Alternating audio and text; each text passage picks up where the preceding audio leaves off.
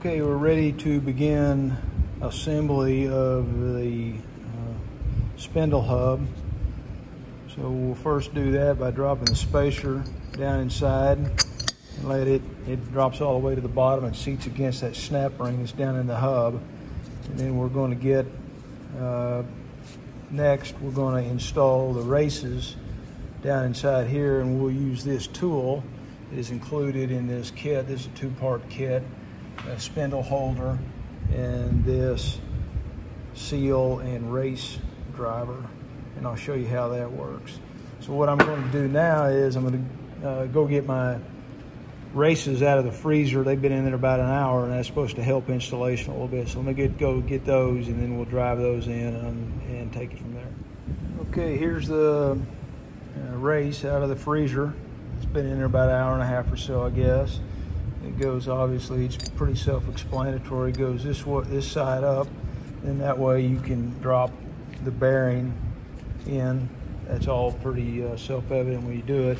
The cool part about this tool is that this will help you if you've ever driven seals in races before. This tool will help that. So we're going to use the what Scag calls the A end here, and we're going to drive that in like that, and we're going to drive that seal, or I'm sorry, that race all the way down to the bottom of that spacer that we just installed. All right, as you can tell, there's, where we started from was up in here somewhere where we drove it down, and it becomes self-evident when it seats to the bottom, because it becomes, you'll hear it, you'll feel it and hear it when you seat it down to the bottom of that spacer. All right, we'll flip it over and install the other race on the top side next. All right, here's the top race. It goes in the top there, just like that. It's a little frosty, as you can tell.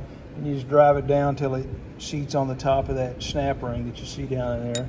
Same procedures last time. You kind of see how it starts easily, I guess. I don't know how much of that's the freezer helping that out or not. And then we'll use the A side here and drive that down until it seats. All right, next we're going to put the bearings in. We'll start with the bearings on the bottom. This is what I'm using. This is a really high quality Timken bearing I think this is called the Set 4. Those numbers you see there are for the race and the bearing, and I'll list that in the description as well. So I've already packed my bearings. That's important and critical. Got that done, and then we'll drop that in, and then we'll install the seal next, and then you'll see how cool this tool comes in handy on the next step.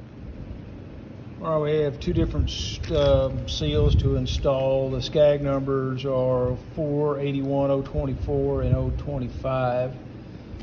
If you forget which one is which, you'll figure it out common sense, because this one is the bottom, because it has to go over this big washer or spacer that goes on the bottom like that. So this is the one we're going to install next, is the bottom seal. All right, we're going to put the bottom seal in, and for those of you who've never done this before, there's the the rubber part of it, and that's to keep the grease in. So common sense applies that this outer part, or rim here, is going to be up. We're going to place it into the hub like this, and then we're going to use this tool, the other side now, the B side, to install the seal like this. And what we're going to do is now we drive this down. This is made so that you drive this down flush with the top, and you get the proper depth on your bottom seal. All right, here's what it looks like when the seal is at the proper depth. Just drive it down till that lip engages the face of the hub. All right, now we'll install these two internal parts, these two spacers right here. Remember, they call this a spacer. It looks like a snap ring, but it doesn't hook to anything. I'll show you that in just a second. All right, next step is we got the hub right side up. I'm going to drop the small spacer ring. Again, this looks like a snap ring, but it doesn't do anything but drop down into there and set on the face of that bottom bearing, and then this spacer just drops in on top of that. And then we take the other bearing, which is the same as the bottom one, and place that in there, and then we'll put the seal on top, and I'll show you how to do that in just a second. All right, we got the bearing in. Here goes the seal next on the top. We're going to use the B side of this tool to again drive this down in place. Now again, you're not going to drive it all the way up to the lip of the tool. You're only going to drive this top seal till it is even or flush with the face of the hub. So don't overdrive it here. All right, all that's left to do now is to, got the spindle back in the holder in the vise. Drop the hub on. Drop the bushing in. Torque this nut down to 150 foot-pounds, and then pump it full of grease until it comes out the other side, just like you're servicing on your mower, and then you got your spindle rebuilt.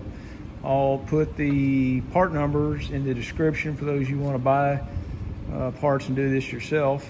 And again, the special tool we use from Scag comes in a kit 47003. Okay, good luck. Thanks for watching.